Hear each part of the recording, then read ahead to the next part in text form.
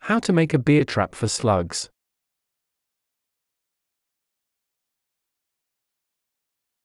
Got slugs? Come learn how to make DIY beer traps to attract and kill slugs, snails, pill bugs and more. Homemade beer traps are a cheap, easy and effective way to control slug populations in the garden when necessary. They really do work. As organic gardeners, we're never on a mission to outright eradicate anything. Nor should a garden be perfect, free of pests or occasional plant damage. Yet following an unusually extra wet winter, our garden has been overrun with more slugs than ever this spring. So in an effort to reduce their population, protect our plants from further damage, and avoid the use of chemical slug bait, we set up a few slug beer traps instead. How slug beer traps work. The yeasty, malty aroma of the beer is what attracts slugs, not the actual alcohol. How can slugs smell without a nose? Slugs have two pairs of feelers. The top or larger pair carry their eyes, while the smaller pair are home to scenting organs. Slugs will smell the beer and crawl to the trap, over the edge, and in to feed on the beer. They may either drown or die of alcohol poisoning. However, a few slugs will stop in at your garden tavern for some beer and then escape to be on their way. The trap doesn't get them all every time.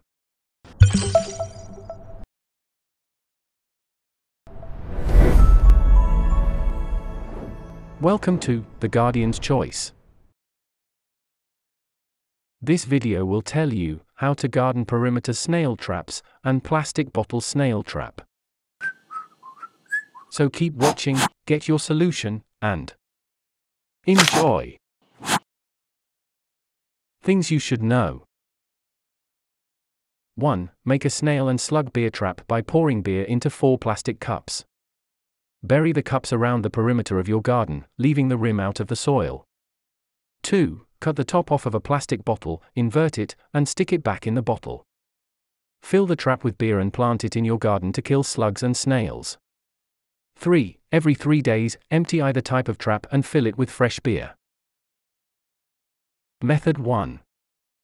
Garden perimeter snail traps.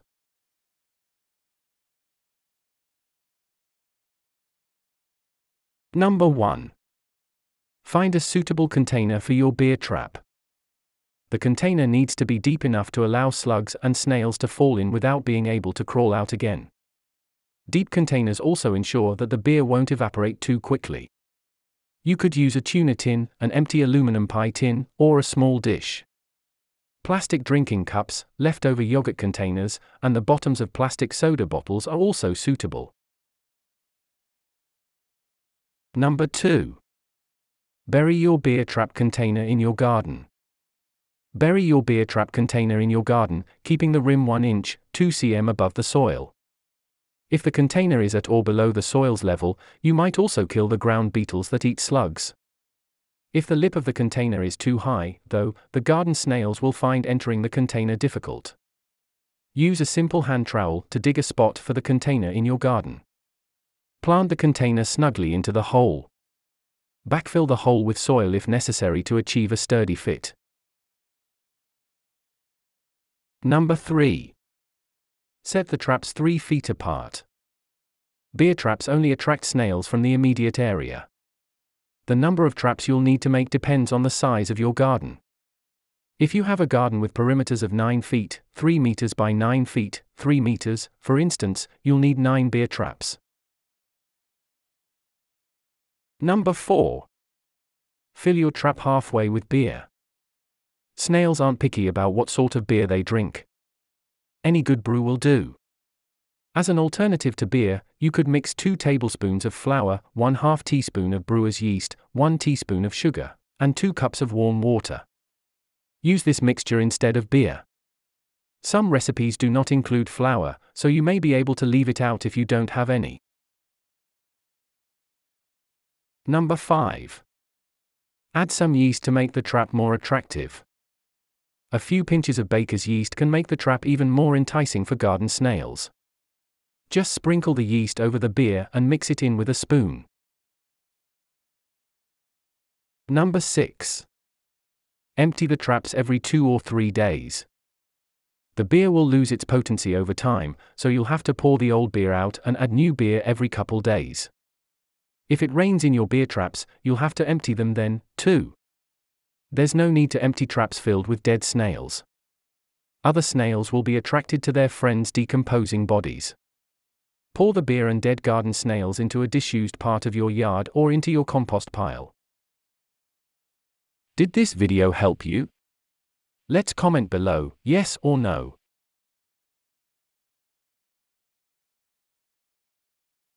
Method 2. Plastic bottle snail trap.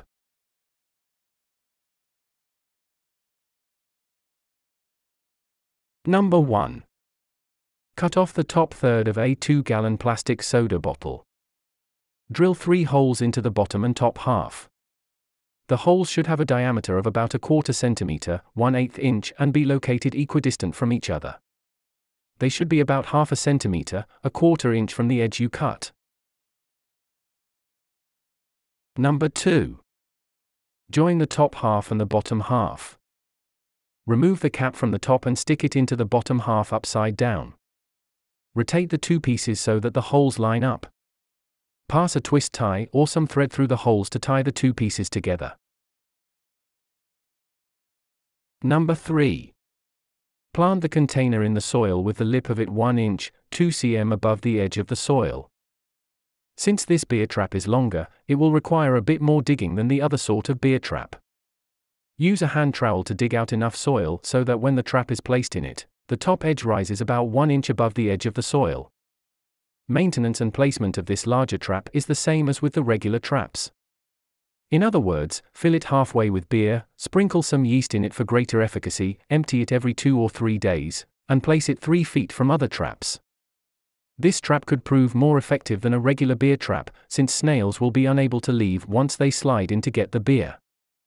Adding a small fence around the garden can help them from eating your vegetables and herbs. Did this video help you? Let's comment below, yes or no.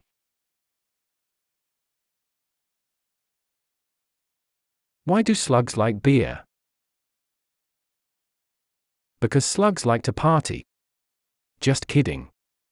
Slugs are attracted to beer primarily because of the sweet, fermented yeasty aroma. That said, other forms of fermented yeast may attract slugs too, including watered-down sourdough starter.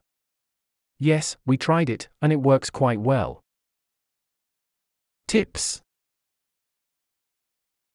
These traps are not a guarantee that the snails will be gone. Some snails will simply take a sip of beer and crawl away. Don't give up. Try again or try a different deterrent. Did this video help you? Let's comment below, yes or no.